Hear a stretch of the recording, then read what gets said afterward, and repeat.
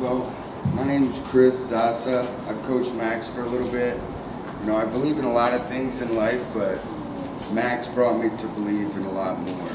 And older people can teach me things, but Max taught me a lot of things that nobody else will be able to teach me in life. And God showed him the way, so God's going to show me the way too. Amen. And is it Chris? Is that right? Yes. Chris, let me ask you, have you believed upon Christ? Do you believe he is your Savior? Yes. Amen. Are you ashamed of Jesus Christ? Amen. So God bless you, brother. The most important decision you can ever make. And you're going to have Max as his example? Don't leave it on his phone. Don't believe it. Okay. All right, you can yell down. Chris, upon your public profession of faith in Jesus Christ and the fact that you're not ashamed of him, we now baptize you, our brother, in the name of the Father, the Son, and the Holy Ghost. You help him. Buried in the likeness of his death, go all the way back. Raised in the likeness of his resurrection, you shall walk in the newness of life.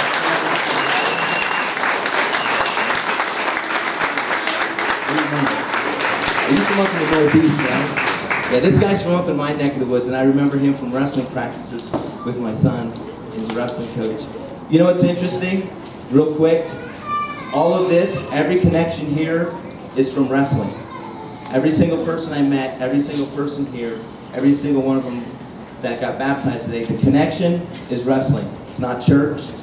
It's not anything else other than some dumb goon with bald head who said, okay, I'll coach wrestling. The point is, you can be a light and shine anywhere. You can use any gift, any talent, even wrestling, to bring people to Christ. So, how awesome is that? All right. See, I've been training Max the past year and a half, a little bit over that. And when I first met Max, he definitely needed, he was looking for help. And I seen him on that mat. That's how I met him. I mean, went over to plenty of different high schools, clubs, tried helping out the kids, just giving a little back. I seen Max looked at me and I told him, took this guy down and I'm like, hey, you gotta lift that ankle and keep sitting back, sitting back up and grabbing on you. He's like, lift the ankle. I said, yeah, try it.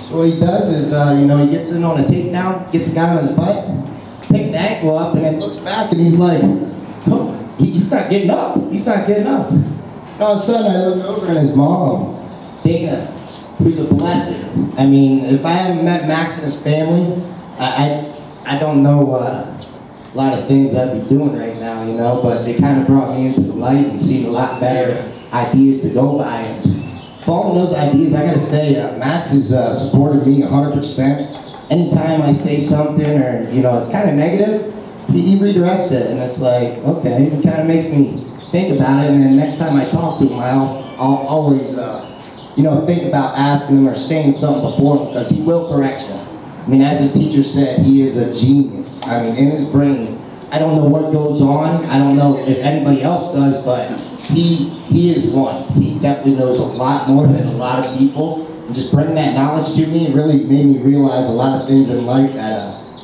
positivity is the best. And the right way to go, because it just creates good vibes and everybody around you is happy people, and you just want to do things and bring each other in together and kind of accomplish them together. So I'm gonna do this for Max today, and maybe I'm a believer for sure, but now I guess I'm gonna have to join my brother over here. Nick, you have accepted Christ as your Savior. Yes, sir. And you're not ashamed of him today. I'm not. You're going to follow him in obedience. Always. Amen. God bless you, man. All right. We now baptize your brother in the name of the Father, the Son, and the Holy Ghost, buried in the likeness of his death, raised in the likeness of his resurrection. Even so walk in newness of life. I think we have one more. This is Jacob. Yeah, hi, my name's Jacob. I'm mostly gonna do this for Max because I've been going to his house every Sunday because I want to be a wrestler like him. I look up to Max as he's and Coach Nick because he's teaching me, and Max has just been helping me just get there.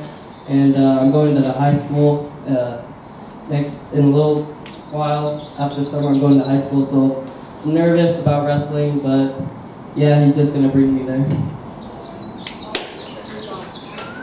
Let me ask you, Jake, but I know you've come to church here quite a few times, and I know you've been seeking God.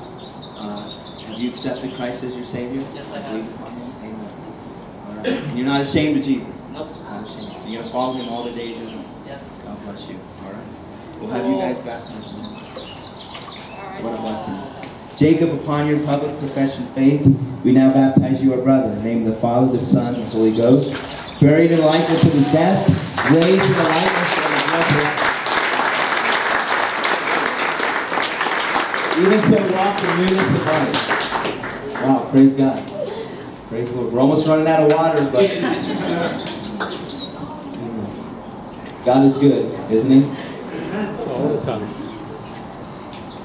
What a blessing. Can I just say this? You never know whose life you're impacting. And so always shine. Don't be ashamed of Jesus. Shine for Him. And be a light. Because you never know who it is that God has brought into your life or brought across your path. That person is searching. That person is looking. And you know, this world is a dark world, but it truly does need the light of Jesus. Amen?